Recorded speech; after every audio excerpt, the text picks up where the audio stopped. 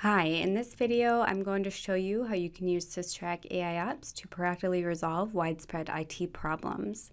In this scenario, I'm a workspace engineer working for a large restaurant franchise. I start my day by checking SysTrack AIOps to see if any problems crept up while I was away that need to be addressed before start of business. First, I'll look at sensor trends.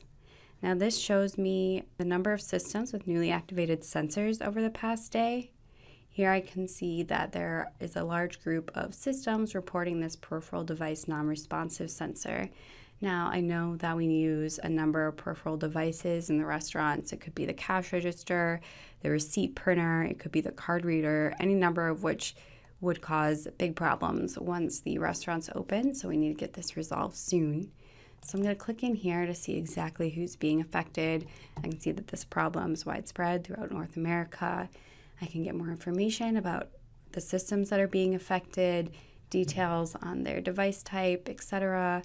I can see exactly when this problem occurred, but I need a little bit more information to find out why this happened. So for that, I can head over to the Root Cause Analysis tab. Now this will show me if there are any changes in the environment that could be related to this sensor. Here I see a strong correlation between our sensor and the addition of a driver update. Now I know that my team installed an update last night, so that looks like it has caused this problem.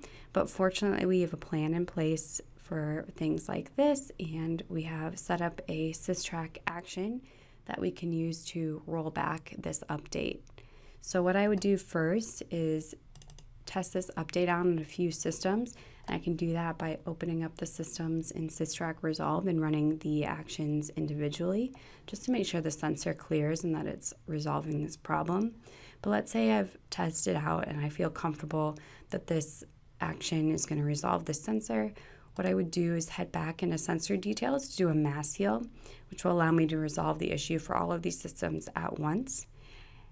And I can head in here to the Actions tab, and I would run this driver rollback sensor to uninstall the latest update.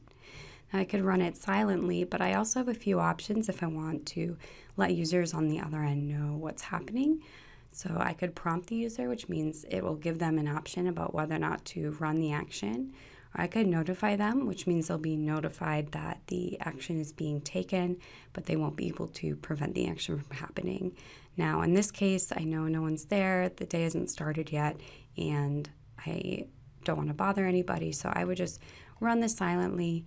That's appropriate in this case. So I would execute that, and that should clear the sensor for all of these systems, and their peripheral devices will be working again, so they'll be ready for the start of the day. That's all for this demo of SysTrack AIOps. Thanks for watching.